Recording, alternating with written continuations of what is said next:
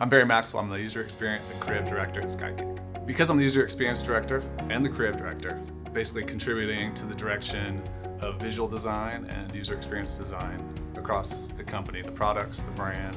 I'm balancing that with a lot of brand design, working through creating the vision for where the brand's going. I've been working full-time with SkyKick for about 3 years, but I've started with Todd and Evan. Meeting Todd and Evan, Brad, connecting with their vision. And you know what I felt about them is I really felt like they're good people.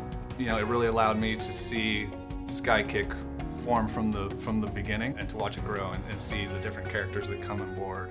My favorite part about SkyKick probably is the people and the culture. I would say driving the kind of work we do, and there's high standards, and to have everybody supportive and looking and working with you to really create great work.